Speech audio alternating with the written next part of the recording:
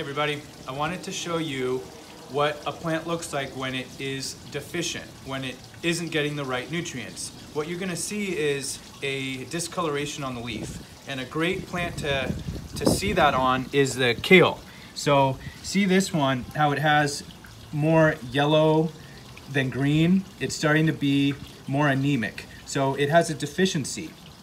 And that's usually caused by your pH being out of range. So make sure you keep your pH balanced, and then you'll get leaves that look nice, dark green, full, healthy plants that aren't deficient. And you can see the difference of the color. That's gonna be your main indicator. A little tough to see with the video, but I'm sure many of you will notice this on your plants eventually.